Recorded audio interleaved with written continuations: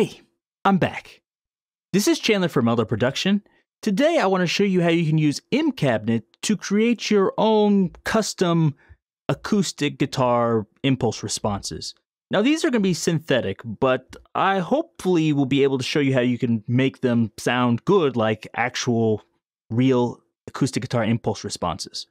The first one I have here, this is actually a real one. I found this online a long time ago, and it's just basically an acoustic guitar IR that will make your electric sound somewhat like an acoustic. So I have my electric guitar plugged in. This is what it just sounds like by itself.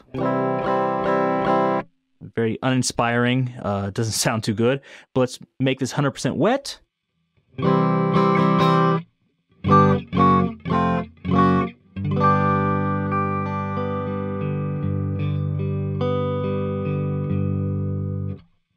So to me, that sounds like an acoustic guitar. Of course, like the higher strings don't sound so great to me.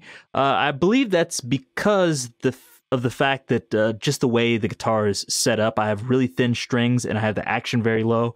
So I'm not sure if there's anything you can do about that. However, maybe if you had a piezo pickup on your electric guitar, that might make it sound better. So, but that's just a general idea. So this is a real one. Here's another one that's actually included in MCabinet. It sounds like this in stereo. Now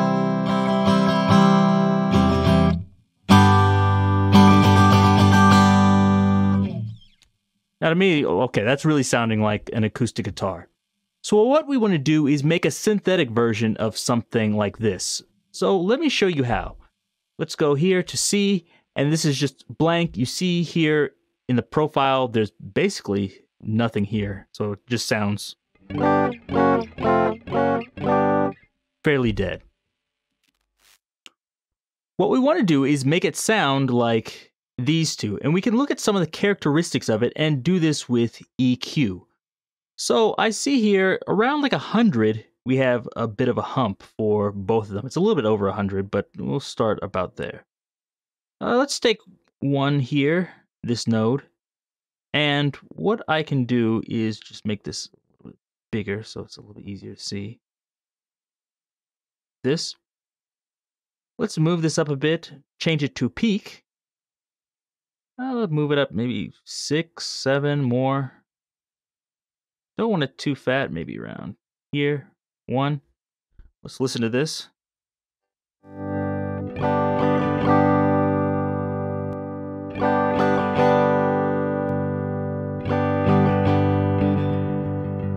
And you can sweep around the frequency here, like this. You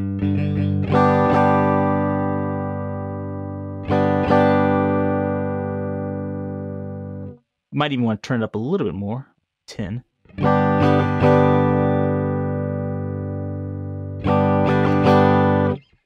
To find wherever you want and wherever sounds good to you. This will be kind of like the base of our sound.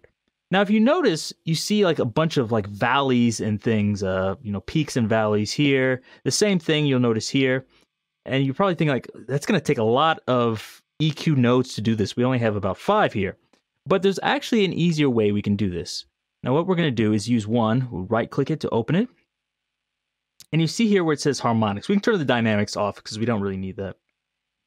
We're going to take this and we're going to move this. You can either move it up in the right direction here, and if you see, okay, it's putting lots of things there, or you can move it down. Down, it's not actually the opposite. The first harmonic will go negative gain, and the next one will go positive, negative, positive, like this. There we go. Now I notice here, it seems like the Q is a little bit low. Maybe it shouldn't be quite so fat. We can actually turn that up to maybe like 2 or so. Let's hear it. I actually like doing it this way, turning it in the negative direction. So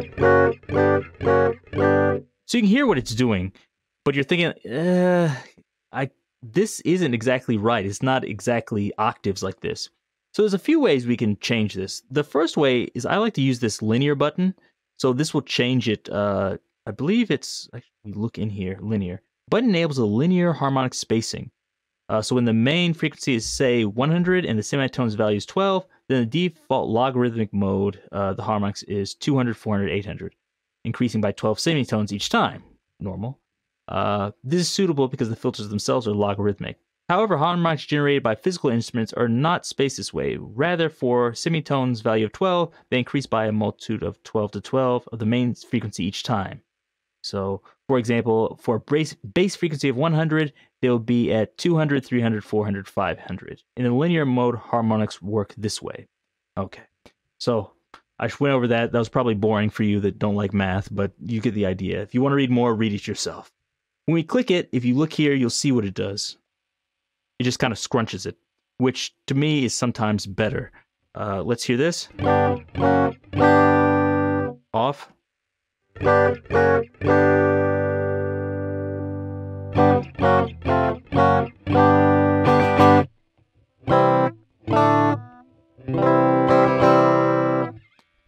Another way you can change this is by moving the semitones. So now it's every 12 semitones here, but we can move it like this.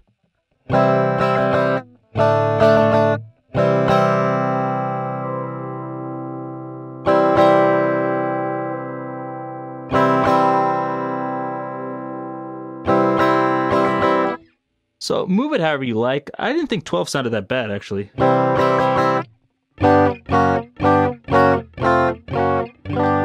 And of course, adjust the Q to taste. You might want it a little bit sharper. You might think, oh, no, that's way too sharp. In the linear mode, it works a little bit differently also, so you can have it slightly lower Q than I had it before. Let's try it like this. And of course, when you're doing this, sometimes you do this for so long, you can't even remember what it sounded like before. Sometimes it's good to turn this off or turn the wet dry down.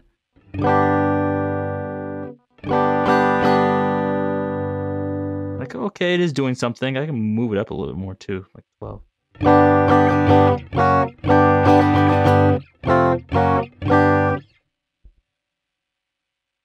Now, we can do more with that if you want. Actually, I might change the semitones, but that's okay. We'll do that later.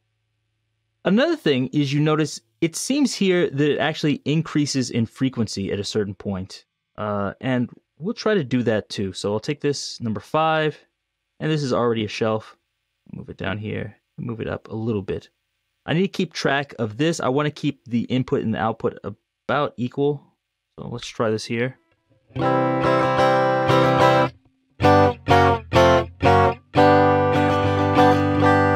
Might turn it down a little bit more. I don't want it to clip.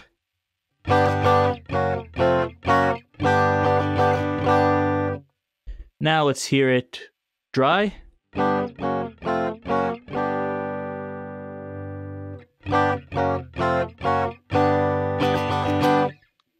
This is starting to sound better and closer to what I want.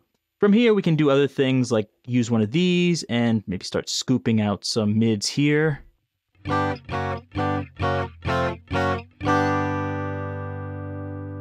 Not so much.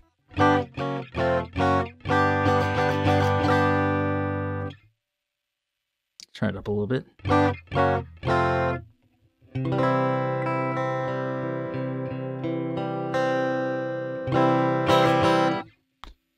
So get it wherever you like it. You can also, without going and right-clicking it, you can move these things here. So if I think, I want to cue a little bit wider.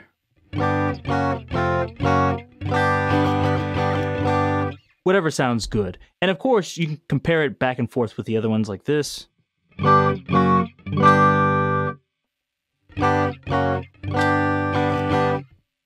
Now, this isn't exactly what I want. And of course, we're going to do more to it.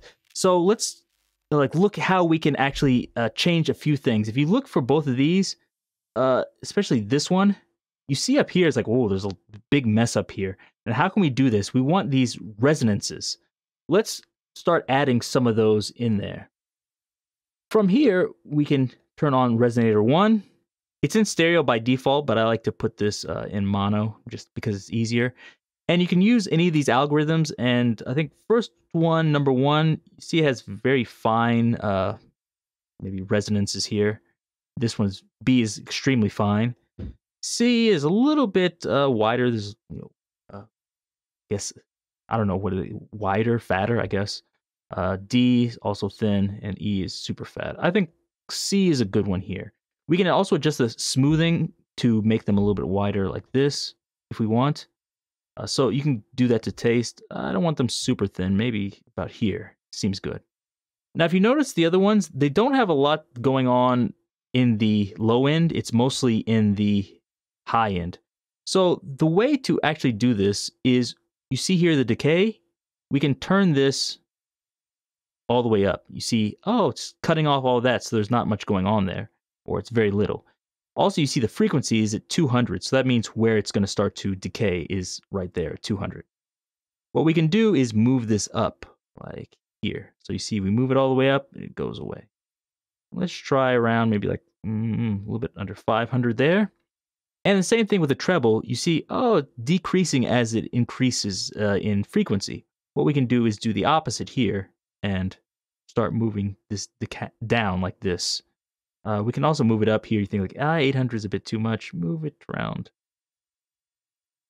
maybe 1,000 something, and start moving it up like this. Now let's hear this.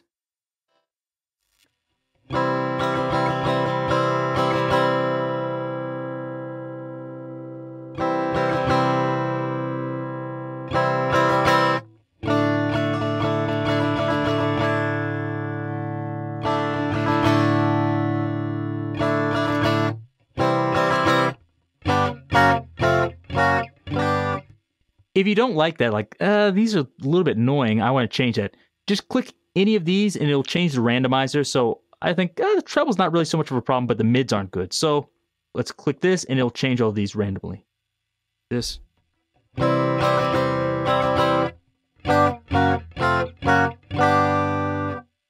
the treble is a problem. Let's try that. Too bright.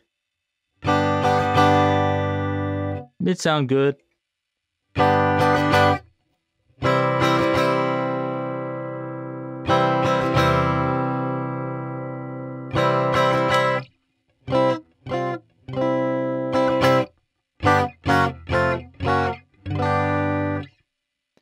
Now we can do this one more time if we want even more of these resonances. We can go into here and I'll use B because it's more the fine resonances. We'll take this and turn the decay down, turn this up here. We even mess with the crossover and that does something, although I don't know if you want it. Let's see here. You move it around like 2,000 or so and turn the decay down a bit. And turn this up a bit. Now let's see what this sounds like.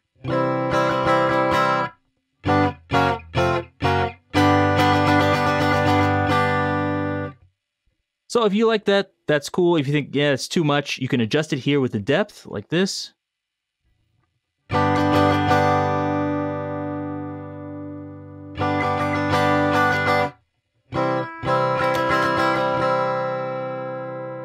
At a certain point, I think it kind of thins it out, and you also hear like some metallic ringing, which you don't really want, but that will give you a lot of the tone. And the next thing you can do is you can actually use these Wideners here. So this will create almost like a reverb effect.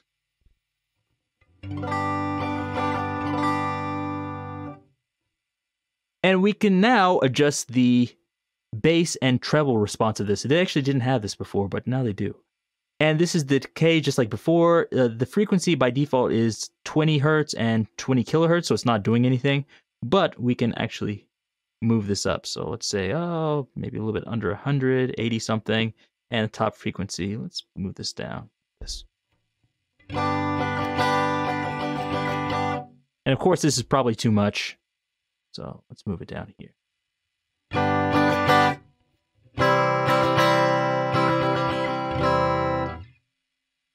That's sounding pretty good. I may not want it to be in stereo though. If you don't, just go back to cabinet here and then change the widening to mono.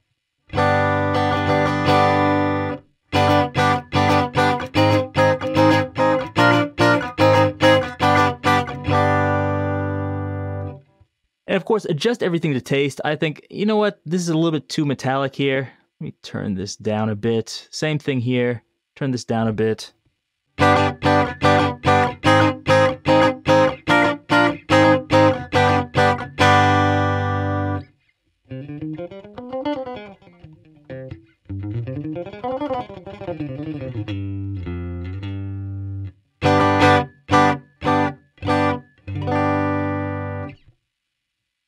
So we have that, and from here, you can also go back into the cabinet and do some other things. Like, for example, you might want to use the tilt control here.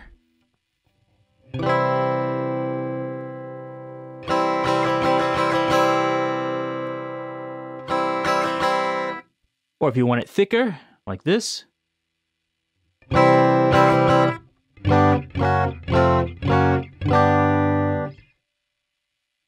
Other things we can do is by altering this first note here, we can really change the sound.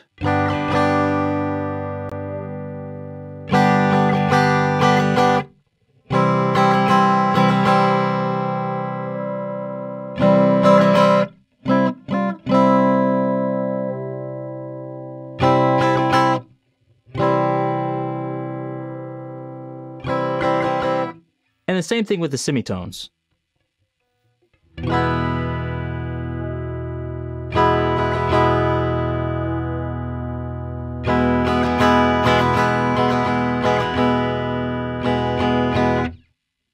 Now, of course, I can't spend forever making the perfect acoustic guitar IR, and of course, everyone's taste is different. You might think, oh, it sounds terrible, but hopefully what I've showed you here will show you how you can actually create your own sound. So if you think, I don't like the harmonics there, I want to change the frequency, I want to do other things with it, I want more resonances or I want less resonances, that's all possible.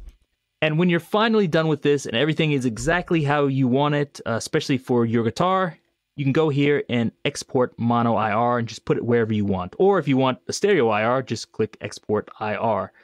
Another thing to keep in mind is, of course, your pickup selection will vary. So if I switch it to my bridge pickup, it sounds like this. Next position. Next. Next. Next. So that will of course vary, and you could actually, if you wanted to, you could make separate IRs for each position, so you can find exactly what you like for any guitar you might have. So this could work with acoustic, real acoustic guitar, an electric guitar, a guitar with piezo pickup. It could probably even work for other things that aren't guitars. So experiment with this and find some other cool stuff yourself. If you like this, give me a thumbs up, and if you have a question, leave me a message down below, and subscribe if you haven't done that. And also, make sure you check out all the other plugins at meldaproduction.com. Till next time, see you.